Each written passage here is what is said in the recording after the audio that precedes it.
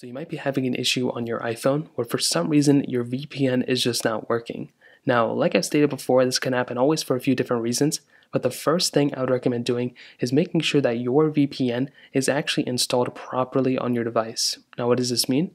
Well, essentially, if you went ahead and downloaded a random VPN from your specific, app store, and for some reason it's not working, sometimes you may have not configured it properly. So if we were to just go ahead and type in VPN here, and we were to install some, VPN like this one I've used before.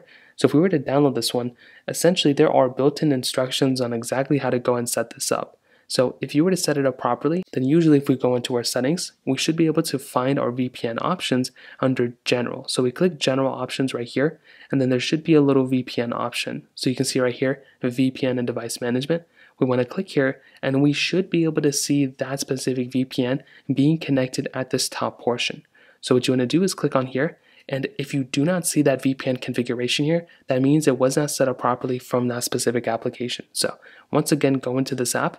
As you can see, if you see some pop-ups like this, it says, VPN wants to add in a configuration, you want to click allow, and that should end up allowing you to actually connect to that. And at this point, you should be able to see a VPN option usually on the top. If you swipe down, there should be a VPN option. I guess we don't see it on iOS 16. Oh, we did see it right there. So that is a way to tell if you go into your VPN configurations, you should now see this. Now, like I said, if you don't see it, you can, or if it shows you something else and it's not working, you can disconnect from that VPN and you can reconnect to it and just seeing if that works from there.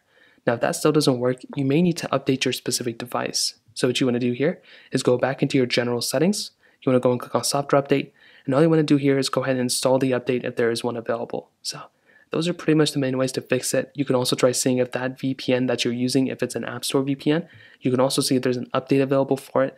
Like I said, most of the time that may end up being the issue. So by simply updating that VPN, you can probably rest assured that it's probably not an issue with your phone. It might be an issue with that application. So that's just basically a few ways to fix it. If you have any other thoughts or questions, let me know in the comment section below.